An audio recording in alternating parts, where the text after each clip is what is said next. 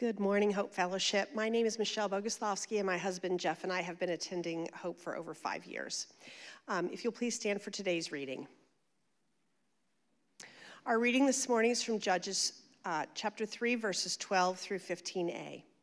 And the people of Israel again did what was evil in the sight of the Lord, and the Lord strengthened Eglon, the king of Moab, against Israel, because they had done what was evil in the sight of the Lord. He gathered to himself the Ammonites and the Amalekites and went and defeated Israel, and they took possession of the city of palms. And the people of Israel served Eglon, the king of Moab, 18 years. Then the people of Israel cried out to the Lord, and the Lord raised up for them a deliverer, Ehud, the son of Gera, the Benjaminite, a left-handed man. The people of Israel sent tribute by him to Eglon, the king of Moab. This is the word of the Lord. Thanks be to God. Thank you, Michelle. You all may be seated. That M facing out for everyone to see. Open up your Bibles this morning to Judges chapter 3, verse 12, as our dear friend Michelle just read, and turn to someone as you're doing so and say, "Get prepared."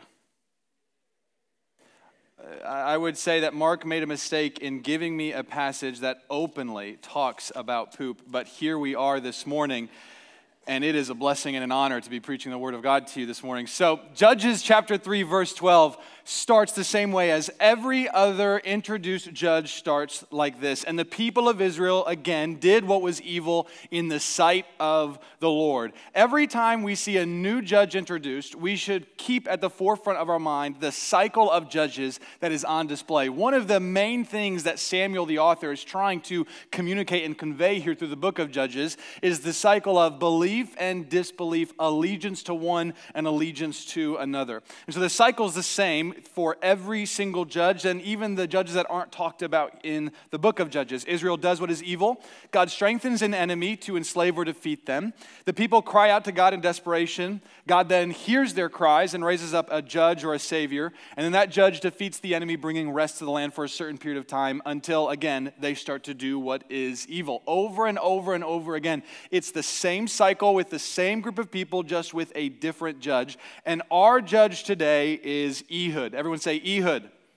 Excellent. The story opens with the description of our hero and how he is going to basically save them, or what he's going to save Israel with. It says, "Then the people of Israel cried out to the Lord, and the Lord raised up for them a deliverer, Ehud, the son of Gera, the Benjaminite, a left-handed man. The people of Israel sent tribute by him to Eglon, the king of Moab. And Ehud made for himself a sword with two edges, a cubit in length, that's about 18 inches, and he bound it on his right thigh under his clothes." We pause here, and we'll pause throughout the story to give some explanation, because whenever the Bible gives these small descriptive details like left-handed or the length of a sword, it's important for us to kind of lean in and take note, because while being left-handed in today's society may not be a bad thing, although I do feel like I have a lot of left-handed friends, and half of our staff is left-handed, and they feel like it feels like they're constantly complaining about being left-handed, but that's besides the point. I don't want to make any enemies this morning, but it was much worse to be left-handed in ancient times. To be left-handed was to actually be seen as having a defect. You were defective if you were left-handed. You were viewed as lesser than. You were taken less seriously. You were treated differently simply because of the hand that you dominantly used. And so because being left-handed was so bad for ancient times, much worse than it is today, they attempted to hide this defect in any way possible. So they would either train themselves to be right-handed, or in cases like small cases, like if they were wearing a weapon, they would always wear the weapon, the sword, on the left side of their hip, because that's where you naturally drew it out. And so for them, to wear it on the right side would be to give away the fact that they are left-handed. And so no one in ancient times would have worn a sword on their right hip, because it would have screamed the fact that they were a defect. They were lesser than. And this is important because Ehud then takes this 18-inch dagger and he puts it in a place where he knows the guards and the advisors and anyone else who would have been doing screenings to come in to see a king would have never checked. And so him being left-handed, actually the Hebrew Bible said that he's actually a cripple, so his right hand doesn't even work, which really would have put all the guard down on everyone. puts it on his right thigh, allowing him to get in and bring this tribute to the enemy king named Eglon. It's verse 17. And he presented the tribute to Eglon, king of Moab. Now, Eglon was a very fat man.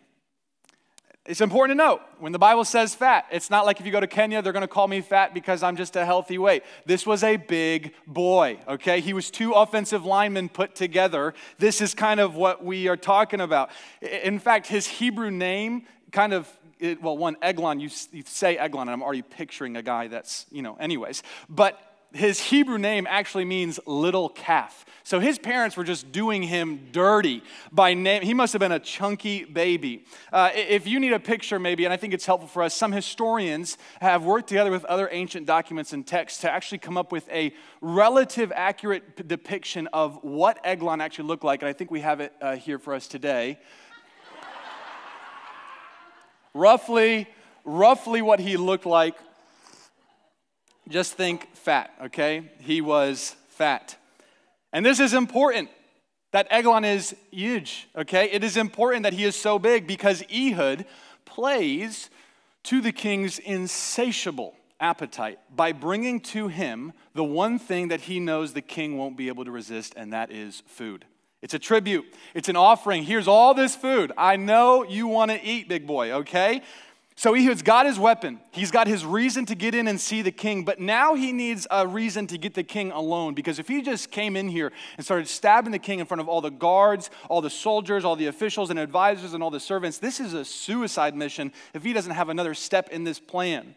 And so Ehud, in all of his cunning, devises something to say to the king that he knows will get the king to get everyone to leave, because he's not only playing to the king's physical appetite, but he also here plays to the king's fallen, sinful appetite as well, and his pride, by announcing to the king in front of all his officials, I have a secret message for you, O king. And the king commanded silence, and all of his attendants went out from his presence. And Ehud came to him as he was sitting alone in his cool roof chamber. He's alone with the king. He's actually gotten the king to bring him into his private chambers where there was a bathroom. That'll be important in just a second. He's got him right where he wants him. And then Ehud says the most James Bond, Bible man-esque line, I think, in all of Scripture, which is, I have a message from God for you. It's like, I have definitely heard Bible man say that in my homeschool childhood. And instead of actually communicating a message, he pulls out the sword that's on his right hip and stabs it into this very fat man, so that when he stabs him, it actually sucks in the sword, disappearing in this man. It's insane. It's verse 22. And the hilt also went in after the blade, and the fat closed over the blade, for he did not pull the sword out of his belly. And the dung came out. This is the word of the Lord, infallible in all of its ways. He stabs the king, he explodes the king's colon, and the king poops himself to death. I mean, we cannot make this stuff up, people. This is in the Bible. And I get to preach it, It's just like I'm giddy right now. And there's a reason in all of this, okay? When you get stabbed, I've never been stabbed, but I imagine it doesn't take, it's not a 1 second death. It takes some time to die. And there's actually a reason that the servants don't come and check on him or even knock on the door to see if the king is all right with this enemy man named Ehud. And it's because they were embarrassed at the smell. They didn't want to embarrass the king and let him know that they knew that he was sitting on his second throne. And so they wait for a period of time, because that's what you're supposed to do in these situations. Here's some party etiquette. If you go to a party and you go to the bathroom and someone's leaving that bathroom and you smell something immediately, you should pause and wait, because if you go in there right after them and you come back out and make eye contact with that person, they will know that you know what they just did in that room. And so it's etiquette, okay? This is helpful advice. 15 to 30 minutes is how long you wait. And so they are waiting because they smell something, because it is something, but it's not what they think, but it gives time for Ehud to escape.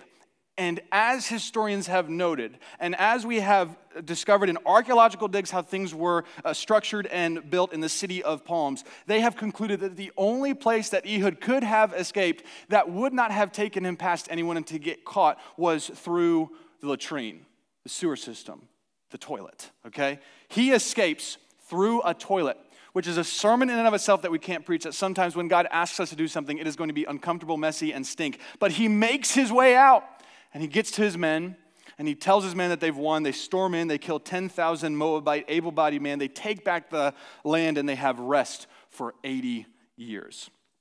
This is the weird and graphic story of Ehud, and Judges is just weird and graphic as a whole. And when we read this, we should laugh at stories like this. This story is in here partially to be comedic. It's supposed to be funny. But at the same time, when we're reading stories like this, whether it's in Judges or other portions of Scripture, a question should come up in us that is, what am I supposed to do with this? Why is this story in the Bible? What does a fat king dying by pooping himself out teach us about the character and nature of God?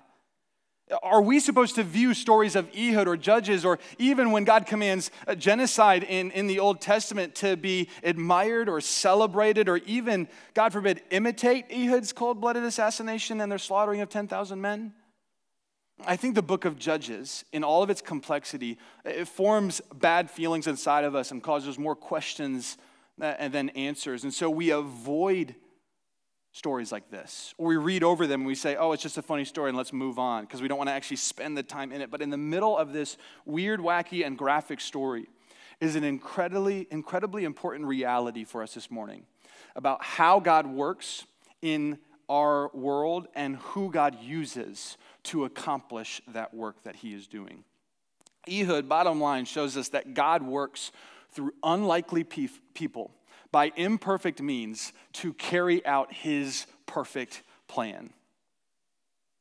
It's how he has worked throughout all of Scripture. He works through unlikely people by imperfect means to carry out his perfect plan. Could he have just snapped his fingers and everything be okay and they're delivered and they have rest? Absolutely. Could God, in all of his power, might make all things right in the world instantaneously? Absolutely. He has the power to do so, and yet to do so would be to go against the free will that he has created us with. And so God, in his loving mercy and kindness, accommodates himself to us and accommodates himself to our sin and accommodates us to our free will and uses essentially who we are with what we have in all of its imperfection.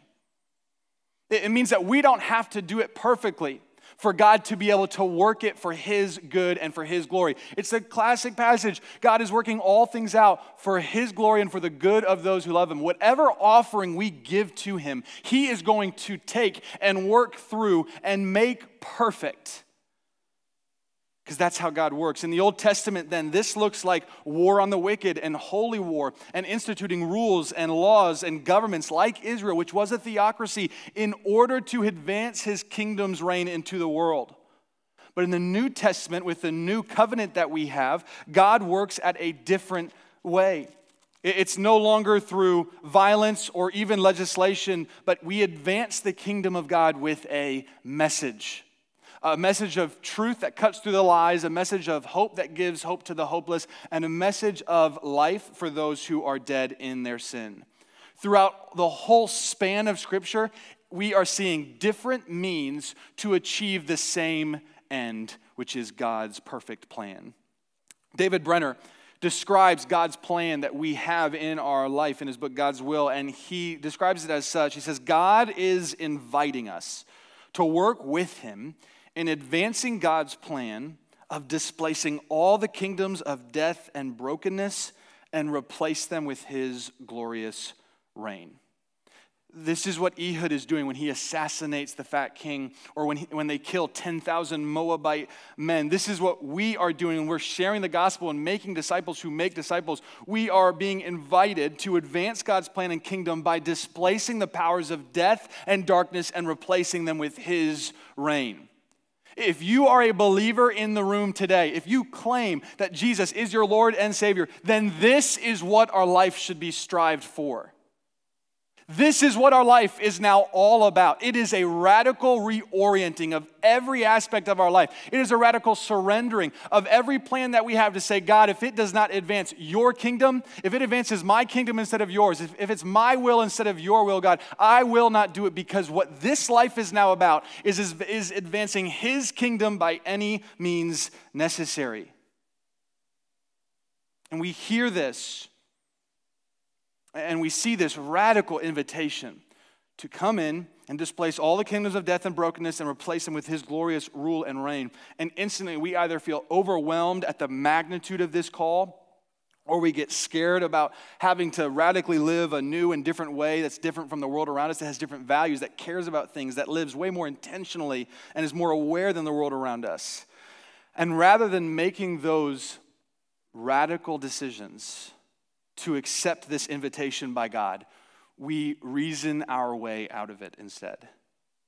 For me, I naturally lean towards the inward relationship with God. I love the one-on-one, growing my relationship with him, to be known by him and to know him. I could sit in the Word for a couple hours. It's easy for me just to sit in silence. It's easy for me just to read books and learn more about who he is and what he is. That one-on-one personal relationship comes naturally to how I am wired. But what doesn't come naturally is the social outward aspect of the faith. It's harder for me just to go up and walk up to someone and randomly on the street and say, hey, I just want to ask, what's your faith? What do you believe? Can we have a conversation about that? Or I struggle when the Holy Spirit convicts me in a grocery store, hey, that person needs prayer right now. You need to go up in an act of faith and pray for them. I struggle with all of those social outward things, even though I'm an extrovert. And so because that's what I struggle with, rather than accepting those invitations to get uncomfortable, I've reasoned my way out of it in those moments and said, well, it's just not how I've been wired. Someone else will do it because that's how they're wired, but I'm not wired that way. Maybe you use that excuse, or maybe you use other ones to reason your way out of it. Maybe it's, I just don't have enough time. I'm so busy to stop. I know that's probably a 30-minute conversation, and I got to keep going and keep doing this thing, or I just don't have the time to prioritize that. I got other things that are in my priority list, or that's not my spiritual gifting. You know, theirs is evangelism, sure, but mine is study. I'm called to just study. You know, I'm called to just read the word, and, you know, essentially it's that somebody else will call 911 for them. I don't have to do that because that's not my spiritual gifting, or I need more training. I'm not quite there yet. I don't want to be more hurtful than helpful. Or the all-time classic that makes me feel really good is I'll pray that God would reveal himself to them quietly behind closed doors without anyone watching. All important things, all not necessarily bad things, all probably honest reasons for why. But while those may be true about us, maybe evangelism isn't our spiritual gift, or maybe we aren't completely trained, or maybe we don't have enough time and we are busy, or maybe that's not how we're naturally wired. None of those are valid reasons to not do what God is calling or commanding us to do, because throughout Scripture we see that God uses unlikely and imperfect people by imperfect means to carry out his perfect plan. And what Ehud does is it gives us three major lessons in the midst of this crazy story. It gives us three major lessons on who God uses that shows that he works not through the perfect, not through the well-trained and equipped, but he works through the weak but willing, the intentional and prepared, and most importantly, he works through those who simply have faith. The first, weak but willing. If we look at Ehud, he is not the strongest person and probably the most capable person to go save Israel. There were stronger, more capable, more able. There were people with 2 arms to go save Israel. He was a cripple. It wasn't just that he was left-handed. It was that he was unable to even use his right hand. But it's that very reason of being a cripple that even allowed him to probably get past the guards, or to give the king enough confidence to be alone with this guy, because what's a one-armed person going to do against an 800-pound elephant of a man? What Ehud probably saw as a weakness most of his life, God uses to accomplish his will. Paul reiterates this truth in 2 Corinthians to the church of Corinth, reminding them in verses 9 and 10, "My grace is sufficient for you. My power is made perfect in weakness. Therefore, I will boast all the more gladly about my weaknesses, so that Christ's power may rest on me. That is why, for Christ's sake, I delight in weaknesses and insults and hardships and persecutions and difficulties. For when I am weak, then I am strong." It's not about what you can or can't do. It's not about how good you are at something. It's not about how trained or equipped you are. It's about if you are willing to do it. One preacher said, it's not about ability, it's about availability. Someone has got to be willing to do the dirty work. In this story, both literally and spiritually. Someone has to be willing to risk their life. Someone has to be willing to put their life on the line for the kingdom of God in order to defeat God's enemies, advance God's kingdom, and bring rest to his people. I think about the infamous passage in Isaiah 6:8. God is asking, whom shall I send and who will go for us? And there's a voice saying, here I am, send me. Friends, God is not looking for the strongest people. He is looking for those who are willing and who are saying, here I am, send me. And while it's not about our strength or our equipping or our training throughout Scripture, we also see that God uses those who are intentional and prepared, because oftentimes what we train for and what we prepare for and what we're intentional with shows how much we actually care about that thing. We're not going to put in all the time to prepare for something if we don't actually care about it, or if we don't think it's real, or if we don't think it's true, or if we don't think it's important enough.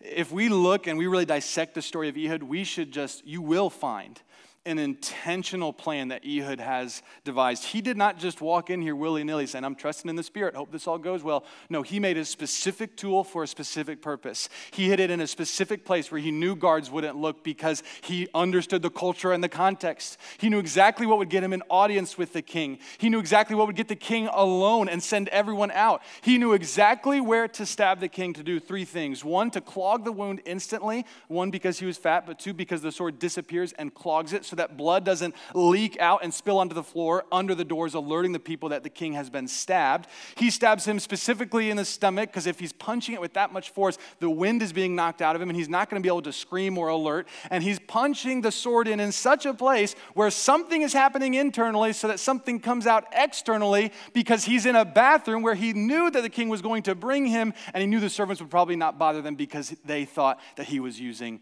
the porcelain throne.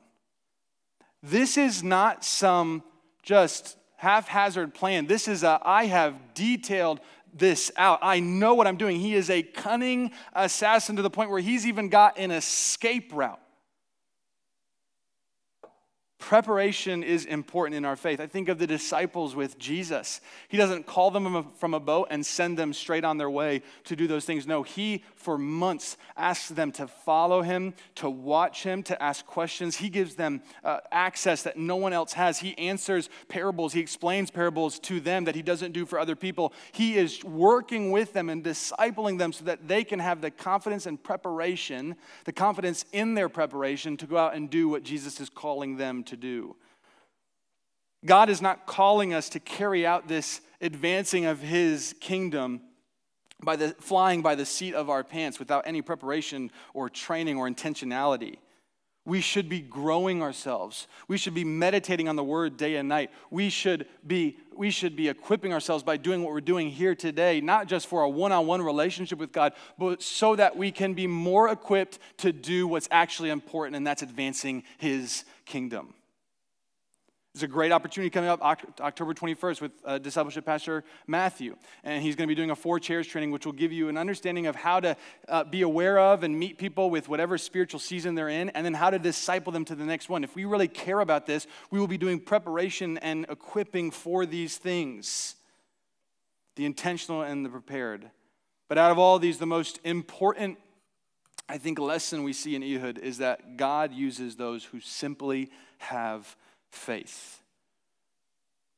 Not a lukewarm faith, it was my grandparents' faith, not a works-based faith, but as Dallas Willard, a writer and professor and profound thinker, says, we don't believe something by merely saying we believe it, or even when we believe that we believe it. We believe something when we act as if it were true.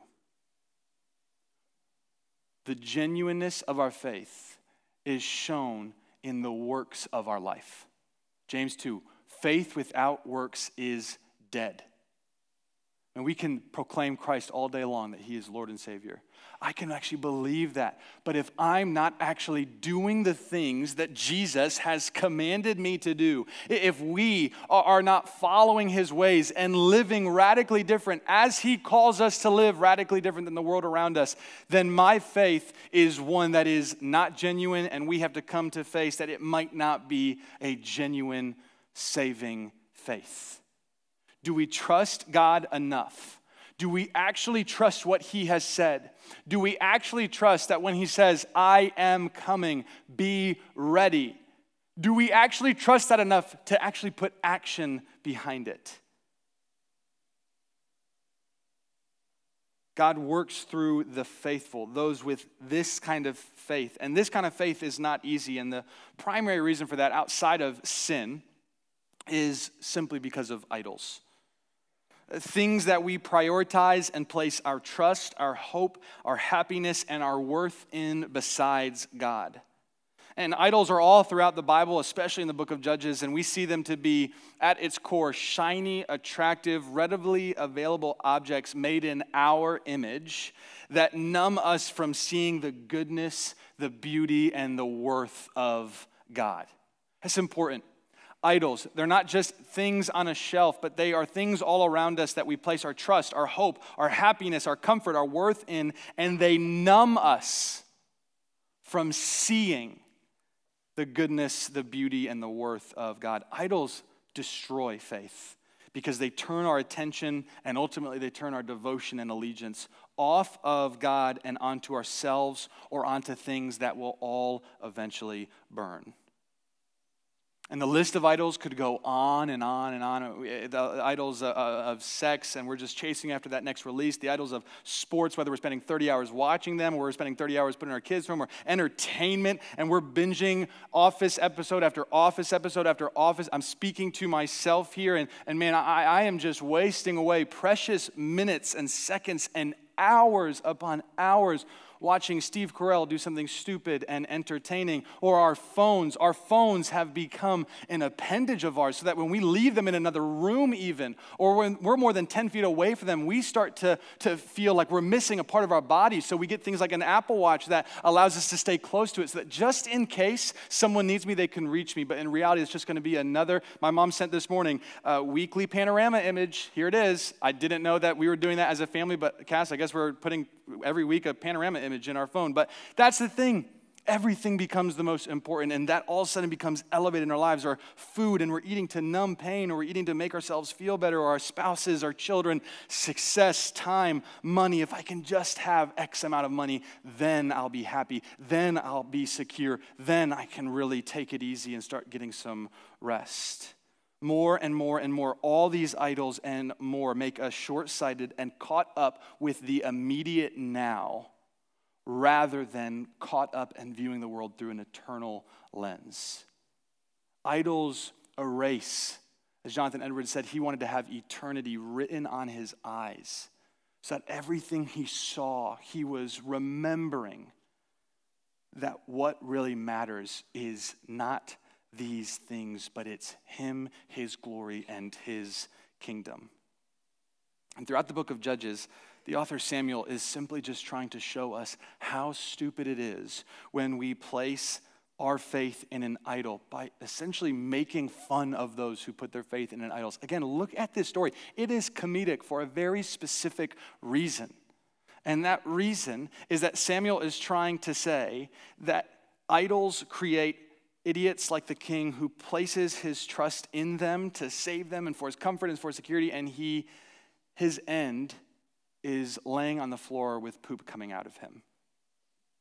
Idols create idiots. The Bible says it, not me. Isaiah and Jeremiah both say that that the only thing idols are good for are wood that is burned for fuel. Paul says that idols are demons. Everywhere the Bible is trying to just pound into our spirit that idols create idiots and lead to death.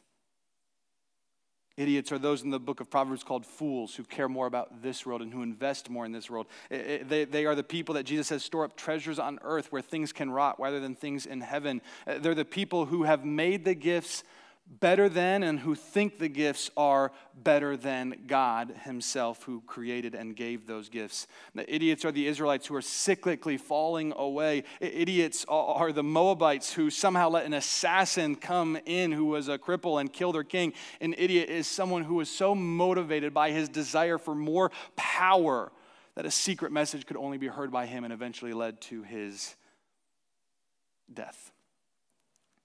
And this is the reason why Israelites needed a judge throughout the book of Judges. This is why we need a savior, because we get caught in this cycle of belief and disbelief and devotion and apathy over and over and over again. And so what we see God doing in the book of Judges and how we know God to work in our life is that he provides a pressure on our life that purifies our attention and our devotion. It is a pressure from God. In Revelation 1, 9 through 11, Jesus is addressing the church of Smyrna, who is experiencing intense persecution. And what he says to them is, I know your tribulation. Do not fear what you are about to suffer. He doesn't say, I'm removing this from you because you're my people. He says, do not fear. Trust me, you are going to suffer, but do not fear what you are about to suffer. The word used here for tribulation is thlipsis. It means pressure. And Darrell W. Johnson, in his book, Discipleship on Edge, a fantastic book on the book of Revelation. If that book has always been confusing to you, I would really encourage you to read that one. But he explains this word and pressure that God provides in our life as the pressure experienced as the kingdom of God comes up against the kingdom of human beings in rebellion against God. The pressure experienced along the line where kingdoms clash, the line where the kingdom of light clashes with the kingdom of darkness, justice clashes with injustice, the rule of life clashes with the rule of death. The pressure experienced when idols are unmasked, where human pride is confronted with a call to repentance. It brings us to the bottom line essentials, to Jesus himself, who is our only security and only hope. God, in his loving mercy, by any means necessary, is trying to bring us to a place where our bottom line essential is only and is completely and comes from completely Jesus. And God will do whatever it takes to bring us to that point, because only when that is true will we have the actual trust that is required from faith. We can complain about that truth. We can say it's mean, and that's all good and well. You should pray those things to God. Pray how you feel to God. That's really important. Don't cover it up. But at the same time, what we have to realize that's being conveyed here in the book of Judges and the story of Ehud and throughout Scripture is that God knows something that we frequently forget, and that is that 70 years of pruning and suffering that leads to an eternity of peace, joy, and love is better than 70 years of fleeting happiness, cheap sex, and a comfortable life that leads to eternal suffering. Only when our devotion and our obsession and our attention and our allegiance and our love is set on Jesus completely will we have the kind of faith necessary to fulfill the call of God and advance his kingdom. The story of Ehud ends, I think, in a beautiful way as he comes back from the assassination attempt and he proclaims to the Israelites in Judges 3, verse 28, "Follow after me, for the Lord has given your enemies, the Moabites, into your hand." They go down and they kill those 10,000 Moabites and they secure rest and peace for 80 years. And the interesting thing is that they went from complicitly doing what was evil for 18 years. 18 years they are in bondage and slavery, and they are under the rule and reign of the Moabites before they even cry out to God, before they get desperate enough and turn to God. 18 years. And in this span of one story, they go from complicitly doing what was evil to confidently destroying that evil in one story. What changed for the Israelites? And what changed is that their faith came from God, not from what they could do. Their faith came from what God had already done instead of what they could even work to do. I think this brings about a very important thing. The Lord has given. He has given. It's past tense. The enemy's into your hand. The work is done. All that they have to do is go. It's important to note, it's not that God does all the work for them, but that the work is done. So that if the Israelites, when Ehud came and proclaimed this to them, would have stayed on their butts and not done anything, they would have stayed in bondage. That's important. In God's sovereignty, He has secured their battle. He has won it into their hands, but they have to have a faith that doesn't just say that they believe or that believes that they believe, but they have to have a faith that actually acts as if it were true and go.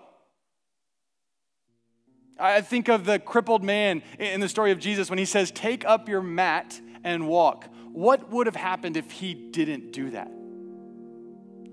The work is done, but we have to respond in faith, trusting with actual steps that the faith is, that the work is done. The Israelites won because they had a faith that when God said it was won, the battle actually was won. They had a faith that was built up from a place of victory. This is the kind of faith that wins battles.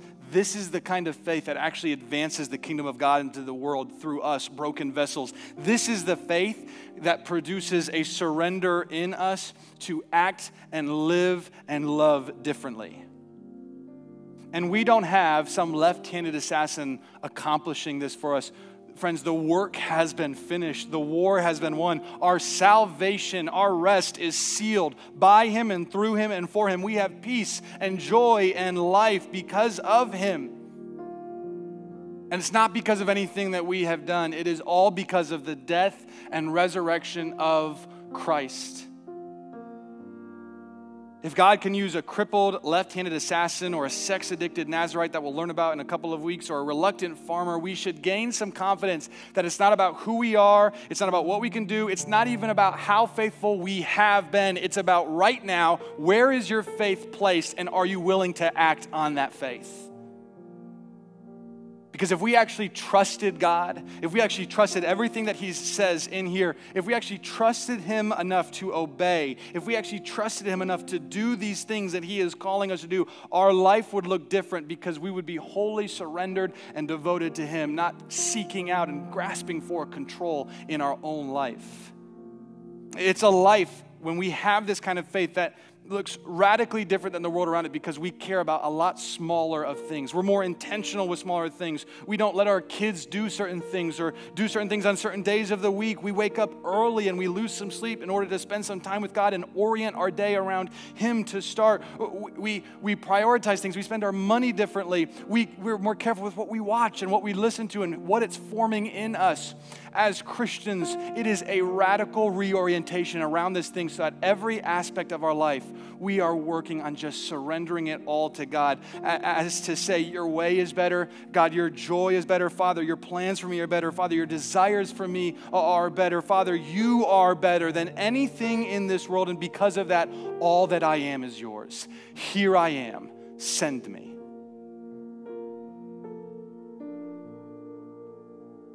Man, we beat around the bush with a lot of these things, but today I just want to draw a line in the sand and say, if you are living half in and half out, if your faith is not really your own, if your faith doesn't actually cause you to look different or live different than the world around you, you have to ask the question today, is my faith actually genuine?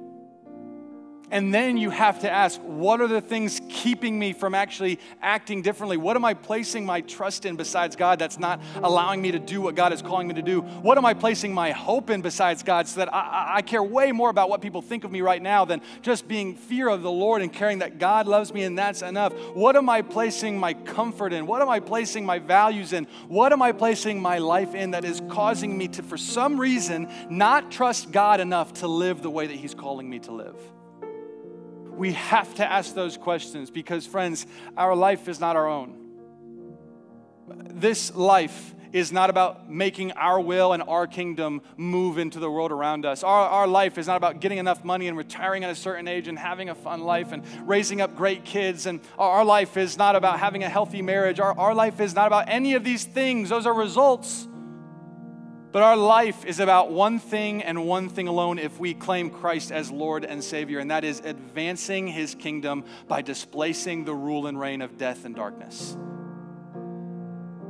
And we've got to get uncomfortable with that truth enough to start actually asking honestly and answering honestly in our hearts, what am I unwilling to surrender? Where can I just not follow you, Christ?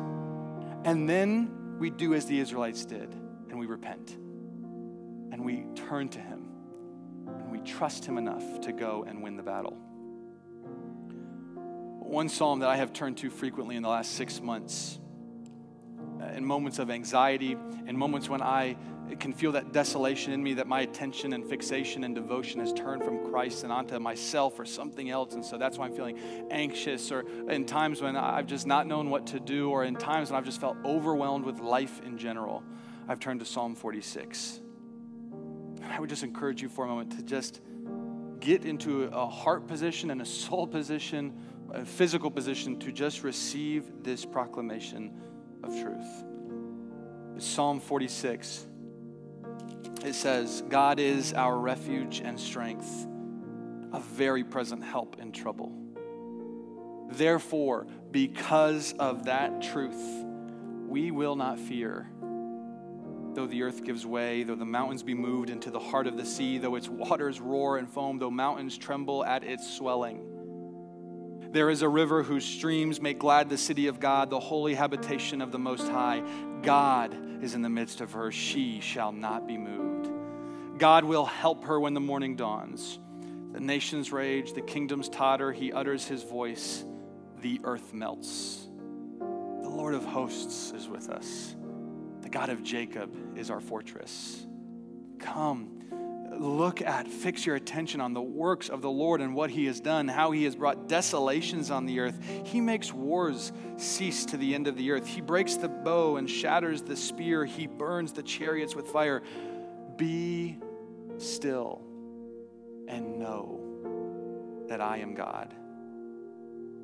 I will be exalted among the nations. I will be exalted in the earth. The Lord of hosts is with us. The God of Jacob is our fortress. From minute to massive, this should be an often and frequent reminder for us. Be still. Follow me. The Lord has given the enemies into your hand. Take heart. I have overcome the world. Come to me, all who labor, and I will give you rest. Be still and know that I am God. Your baby's keeping you up through the night. Be still and know that I am God. Your job isn't providing for you what you thought it could provide for. Be still and know that I am God. Your marriage is on the rocks. Be still and know that I am God. You're concerned about the future and if it's going to work out how you want it to work out. Be still and know that I am God. You just got a C- on an exam. Be still and know that he is God. Be still. Stop and simply rest in the victory of Christ. This was the faith that enabled Ehud to risk his life. This is the faith that he imparted onto the Israelites that just made them actually move for once and repent and go and do what God had said him to do. This is the faith that we can have because of the work of Christ, a faith from victory that is completely surrendered to and resting in his finished work. So as believers this morning, as Mark, I'm even remembering what Mark said a couple weeks ago about remembrance. The practice of remembrance should be something we take very seriously. Building up a practice of simply stopping and doing nothing should be at the priority list on our minds as Christians. Something that reminds us every single day that I am not in control and that even when I stop, the world goes on. Maybe it's 30 seconds of silence in the morning where you're reciting one thing, be still and know that I am God. Or come, Holy Spirit, have mercy on me. One thing. Start where you're at, 15, 30 seconds. where you are just reminding your soul that you are not in control. It's not about your will, it's about his will. It's not about your kingdom, it's about his kingdom. It's not about your plans, it's about his plans. It's not about what you can do. It's not about how often you go to church. It's not about how many times you read through the Bible. It's not about what you can achieve or accomplish. It's not about what somebody else is doing. It is simply about what Christ has done. And as Christians, we should remind ourselves of that frequently so that we don't go out and try to win something that's already been won for us. Be still and know that he is God. Trust that he actually is our refuge and strength and a very present help in times of trouble. Get confidence to actually move and act differently because of it. There is a line in the sand today that we have to make the decision to cross over. Am I going to live radically different and start walking on this path, or am I going to continue to toe this line, or at that point, if you don't cross it, you're just walking away from it? Faith is not faith if we aren't living, acting, and loving differently. Be still and know that it's him, not you. Would you pray with me this morning? Father, we thank you that it's not us. I thank you that you work through, in Ehud's words, the crap of our life to accomplish your perfect plans. I thank you that it's not about how good I am up here. It's about what you're doing in hearts. Thank you that it's not about how much we can do for your kingdom. It's about how much we're willing to surrender to your kingdom. Father, I thank you that you hold tightly and securely our souls, my soul, that you are a present help in times of trouble.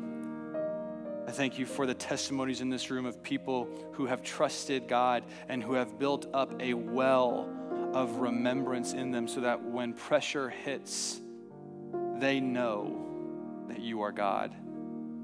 They don't doubt what you can do. They don't doubt what you will do, but they are just resting fully and completely in your fulfilled promises.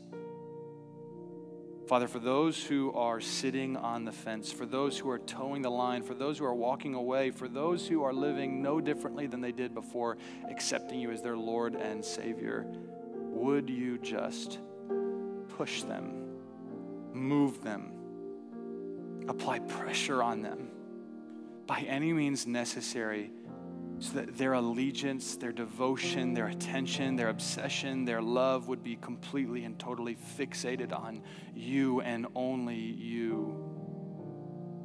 Father, for those who are so numbed because of idols, in the name of Jesus, we cast off those idols. In the name of Jesus, I speak against those idols. That is numbing your beauty, that is numbing your glory, that is numbing your worth, and is making them think of you way less than they should be. In the name of Jesus, I speak against those who are doubting that you are good. In the name of Jesus, I speak against the lies that are saying that you don't actually love us and you don't have our best intentions in mind. In the name of Jesus, I speak against the lies of the enemy who say that your plan might not be the best plan and we should start maybe creating some backups and some B and C plans. In the name of Jesus, I speak against the lie that we are in control and we control our destiny, and I pray in this room, by the same power that raised Jesus from the dead, I pray that this would be a room filled with surrender. I pray that this would be a room filled with decisions of surrendering. God, my money is yours. God, my marriage is yours. God, my future is yours. God, my desires are yours. God, my plan is yours. Father, move in us and create a pressure on us to make these decisions that lead to life, not just for ourselves, but life for those around us. Make us a people who care more about your kingdom than our own. Come, Holy Spirit. Would you have mercy on this place this morning? Amen.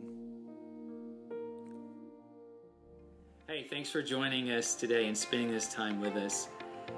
Before you leave, would you take a moment to subscribe to our YouTube channel or go on Facebook and comment there? so that more people will have the opportunity to hear this message. Also, if you'd like to further engage, go to our website at hopeandanderson.com and subscribe to our newsletter as well. We'd love to see you on campus sometime. Our services are at 9 and 11 a.m. and we would love to have you here in person. So again, thanks for your time and have a great day.